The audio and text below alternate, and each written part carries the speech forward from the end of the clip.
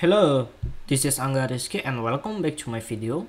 Today I'm going to show you about how to create a new component using a JavaScript and HTML5. Well, basically I have prepared the sample HTML5 like this, and I've prepared style.css and script.js. Alright, so I need to load my CSS first. CSS and style.css, and I will load my JavaScript here, source js and script.js.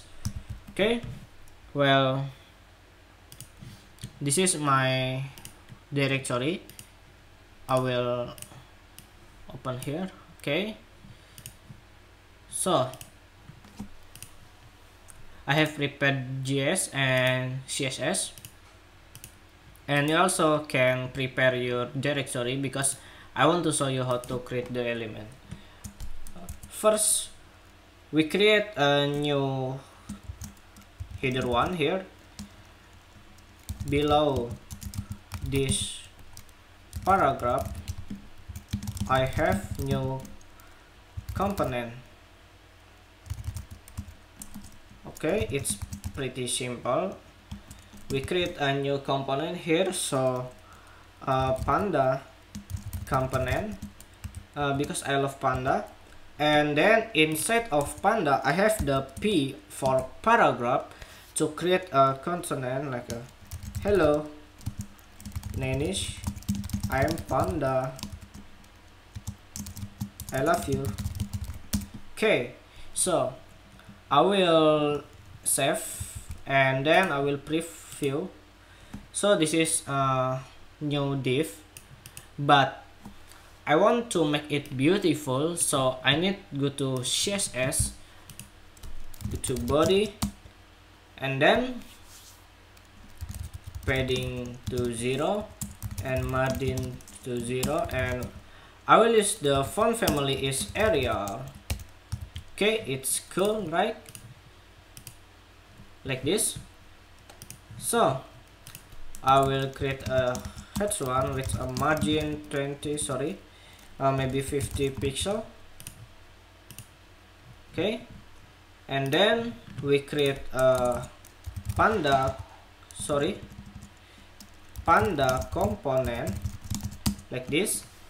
You know that usually we using the class like this or like this, but in this case, we don't need that.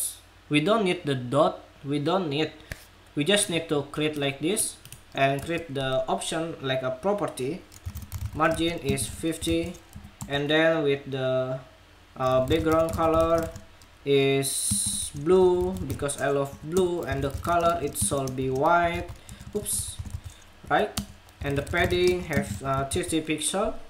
Okay, it's cool. Now I will save and then I will preview again, but it's gonna happen. Do you know why? Because we don't create the JavaScript yet, so we need to go to JavaScript and we have to load JavaScript here. And you know, I will create a new document, create element for panda component like this. Save and preview. Okay, well, it's not working properly, so because I forgot about this one, that the component it shall be have the property about display and block, and we can save and preview, and damn, we got it, guys. Okay, absolutely, you can setting the width because just type 200 and damn, like this is good, cool, right? Okay, so thank you very much for watching my video, and if you have any question, please let me know, and don't forget to subscribe my channel Angga. So see you in the next tutorial, and goodbye.